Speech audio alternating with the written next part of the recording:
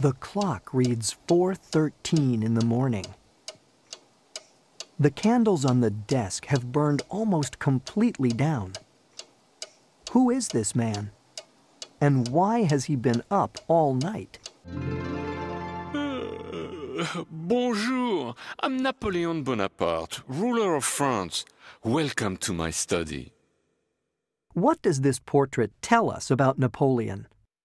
Look closely for clues. Start with his clothing. Napoleon is wearing the blue, white, and red uniform of a general in the French military. With all of his shiny gold and silver medals, we can tell he has been brave in battle. On the floor behind the left side of the desk is a half-rolled map used for military plans. Did you notice Napoleon's sword resting on the chair? But wait, there are more clues that Napoleon is an important ruler. It appears as if he has just pushed back his chair, rumpling the carpet. He has risen from the desk where he had been sitting and writing with the quill pen that now rests on the edge. See the rolled paper on the right of the desk with the letters CODE?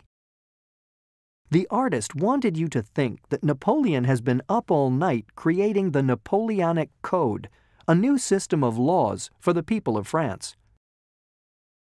Napoleon Bonaparte became ruler of France in 1799 and crowned himself emperor in 1804. This portrait was painted when Napoleon was 43 years old by the artist Jacques-Louis David. If you look closely, you might be able to find David's name in the painting. Look at the bottom left of the picture. David put his name on the map as a way of signing and dating his painting. David created many images of Napoleon, including portraits and important events during his reign.